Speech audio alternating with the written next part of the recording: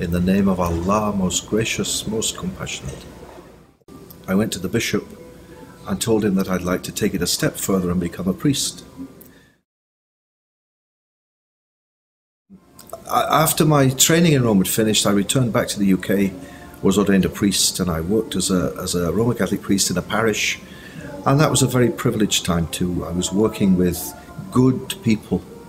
And it was a privileged occasion, you know, for people to let you into their lives when their babies were born, to baptize them, to marry people, to hear their confessions, to say mass, to anoint the sick, to get a phone call in the middle of the night and be asked to go and anoint your mother who's dying.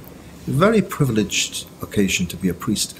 And so when I look back at my time in the church, I've deep gratitude to Allah Almighty. And people say to me, Brother Idris, you know, what a change in your life. You were going in this direction and then all of a sudden you change. I see no change.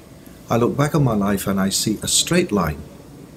And I see, you know, when I was sitting in those lecture halls in Rome, learning about St. Thomas Aquinas and the Bible and church history, I can see now that I wasn't training to be a priest.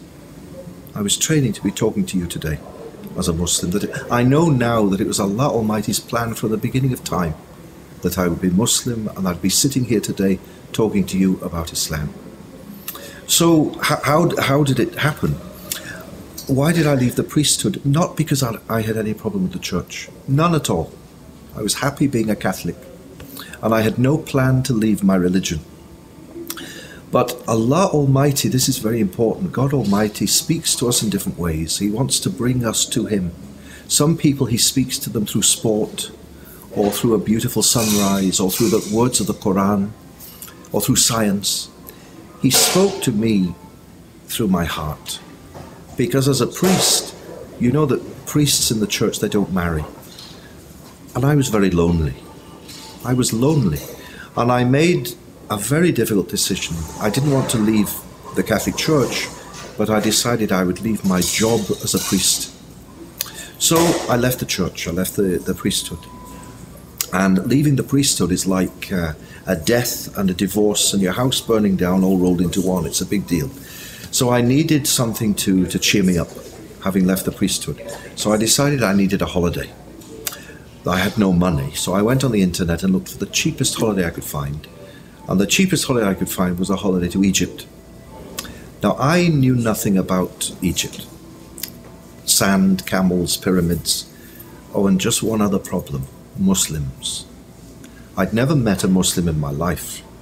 All I knew about Muslims was what the television told me, that they chop your hands off, and that they blow themselves up, and that they hit ladies. So I thought to myself, oh, this is a bit dangerous. If I go on holiday to Egypt, maybe I'll be kidnapped. Maybe these Muslims will seize me and chop my head off. But in the end, I said, well, I've no money, I've no choice. So I went. And that week on holiday in Egypt changed my life, because for the first time in my life, I met Islam. The first Muslim I met in my life was not some important sheikh.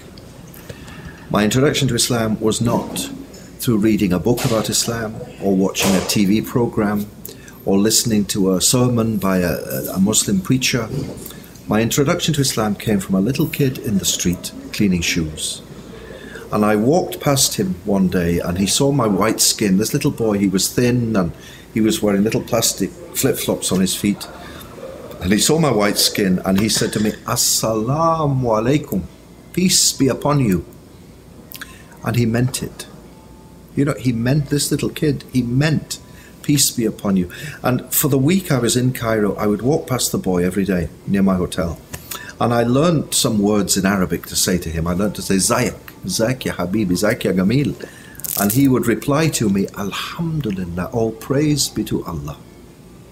So my introduction to Islam came from a little kid greeting me with the words, Assalamu alaikum, and all praise be to Allah.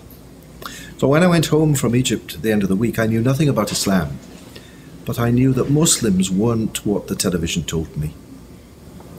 So I went back home. I was without a job. I needed to get a job, so I got a job teaching in a school. Remember, my background was in a teaching order.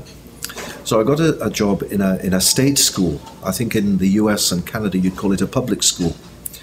And this was a very naughty school. The kids in this school were very, very naughty kids. But they were also Arab children. So a lot of them were Muslims. So my job was to teach the children in the school about the 6 major world religions: Buddhism, Hinduism, Sikhism, Christianity, Judaism, and Islam.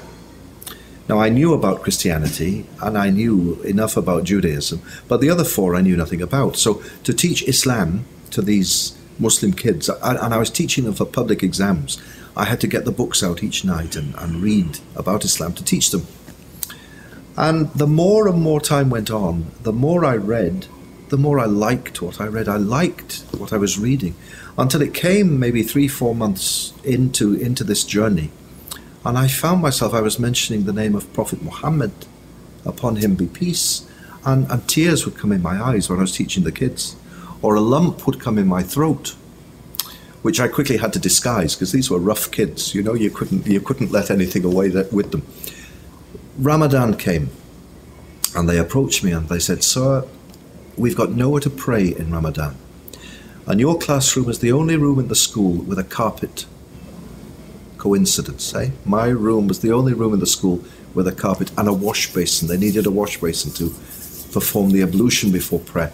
So they said, "Can we use your classroom to pray?" So again, this part of the journey. The long and the short is that during Ramadan they prayed, and I sat at the back and marked my books and prepared my lessons. But basically, after a few days, began to watch them pray, and I'd look up and say, "Oh, they're doing this now. And now they're doing this." And I became fascinated, and I went to the internet, and without telling them, I learnt off by heart the Arabic words they were saying. So at the end of Ramadan, I knew how to pray. These kids had taught me how to pray. And as well, at the beginning of Ramadan, when they'd said, "Can we pray in your room?" I said yes. But also I said, in solidarity with you, I'm not a Muslim, but I'll fast with you during the month of Ramadan. So at the end of that Ramadan, I'd learned how to pray, and I'd fasted, not for Allah's sake, but I'd fasted to encourage the children's faith. So more and more months went by, and by this time I knew what Muslims were like. I knew they were good people. I felt comfortable with Muslims. So I began to go to London Central Mosque to learn more about Islam for myself, not to teach, but for my own heart and my own mind. And the final one of the talks there was given by Yusuf Islam, Cat Stevens, the famous singer. And at the end of his talk, I went up to him and said, "Brother, what do you do to become Muslim?" And he said, "Well," I said, "I don't want to be Muslim, but if someone wanted to be Muslim, what would you do?" He said, "Well, first of all, Muslims believe in one God." I said, "Well, I've always believed in one God." He said, "And Muslims pray 5 times a day." I said, "Well, actually, I know how to pray in Arabic." And he gave me a very puzzled look. And he said, "And Muslims fast during Ramadan." I said, "Well, actually, I've fasted in Ramadan for the whole month." And he looked me directly in the eyes. And he said to me, "Brother, you are Muslim already. Who are you trying to fool?" And with those words, "Brother, you are Muslim already, who are you trying to fool?"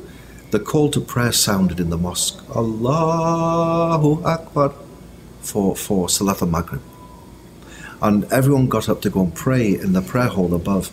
And I was like a drunken man, because I could hear in my mind, "Brother, who are you trying to fool? You're Muslim already." And then outside I could hear Allahu Akbar, and we went up to the prayer hall. And the brothers prayed in the hall, and the sisters up above in the balcony. And I sat at the back against the wall when Salat al-Maghrib began, and it was as if angels beyond number came into the mosque. It was just the most beautiful thing when the Quran began to be recited, and I began to cry, and I cried, and I cried, and I cried like a baby. And I knew in my heart that the whole journey of my life had led me to that moment. And when the prayer was finished, I went to Yusuf Islam, and I said, "Brother, I want to become Muslim. Tell me what to do." He said, "Say these words after me. Say, Ashhadu an la ilaha illallah wa ashhadu anna Muhammadan Rasulullah." I bear witness that there's no created being worthy of worship but Allah. And I bear witness that Muhammad, peace be upon him, is his messenger. And then, of course, all the brothers greeted me, and it felt wonderful.